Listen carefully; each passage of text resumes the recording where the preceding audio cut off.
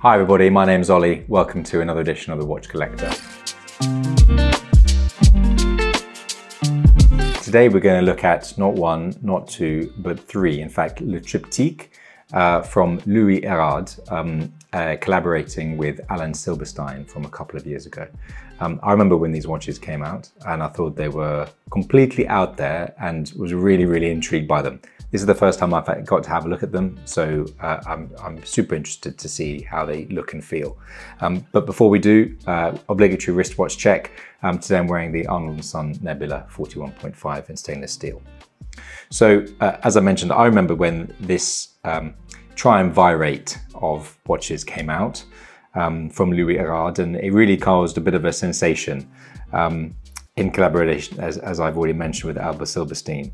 And the idea really was to create kind of a gift box of three watches, all the same but slightly different, all with but nonetheless with that kind of base level of fun factor.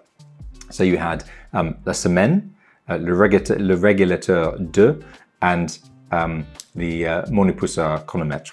So what we'll do is we'll work through those in order, and let's see. So they're all in grade 5 titanium.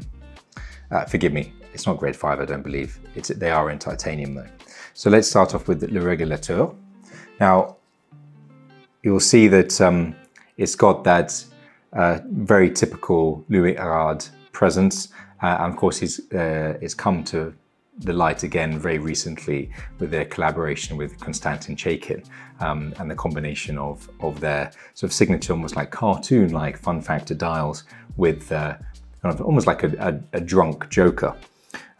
So you've got the squiggly second hands, you've got the funky bright yellow and black. It's got great contrast, and I think probably the thing I like most about this, on top of the, as I said, the fun factor, is the way that they've done the case.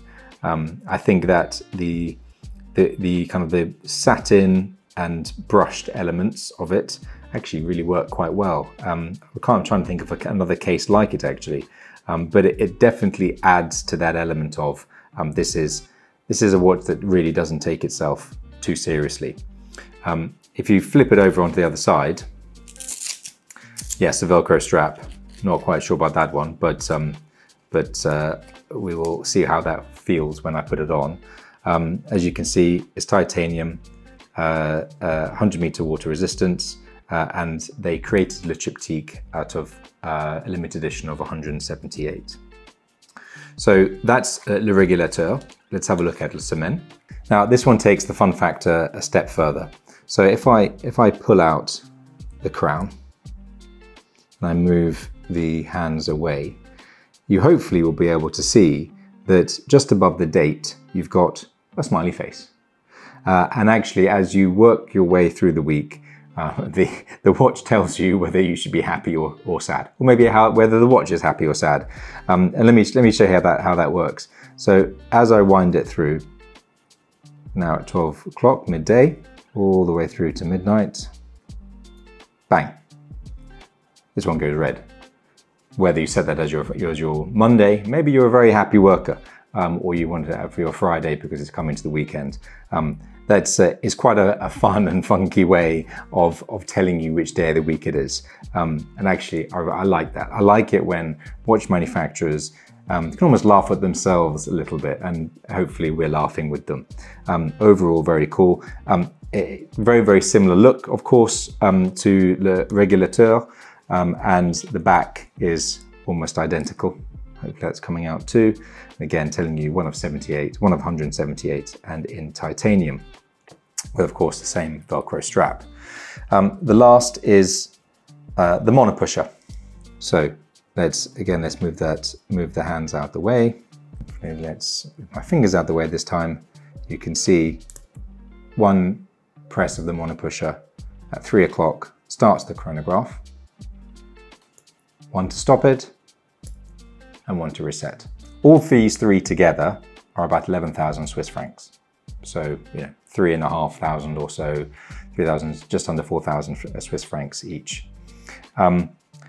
For that level, actually, the monopusher and the chronograph function starts and stops really quite nicely, and I think probably does so with a tractability and feel of a more expensive watch. It's quite impressive. There's a bit of give in the pusher as you press. You can feel a bit like an accelerator in a car.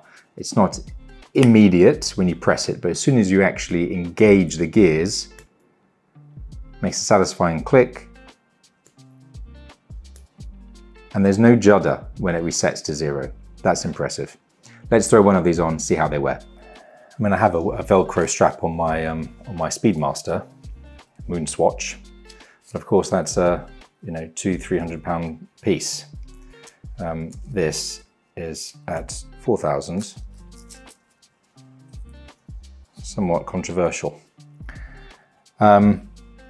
Extremely comfortable, as you might guess. Bear in mind it's on a Velcro strap.